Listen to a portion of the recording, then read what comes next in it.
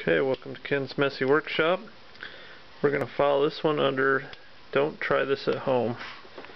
So we have here, you have to trust me, this is Arduino compatible. This is a Bonito USB connector from the Dorkbots.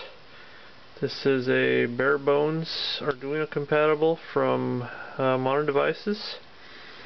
And what I have here is torn open the fluorescent light I use for Dawson Station. With the addition of a switch in the back here and a 5-volt relay, which I've got controlling the power. So again, like I said, don't try this at home. So I'm going to turn on the switch. You can hear the relay clicking. What I'm doing is simply running the blink pattern with 10 seconds on, 5 seconds off.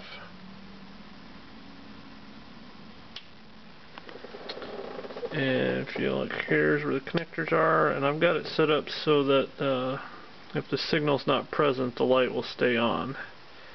And I did some wiring. I probably have to explain that in a blog post, but I've rigged up a little PNP transistor switch so that the Arduino output pin at 40 milliamps is technically not enough to drive the 5-volt relay, which is rated for 80 milliamps, so I rigged up a little switch. All part of the learning. Again, be very careful because we're dealing with live voltages here, not just your typical 5 volts. Thanks for watching.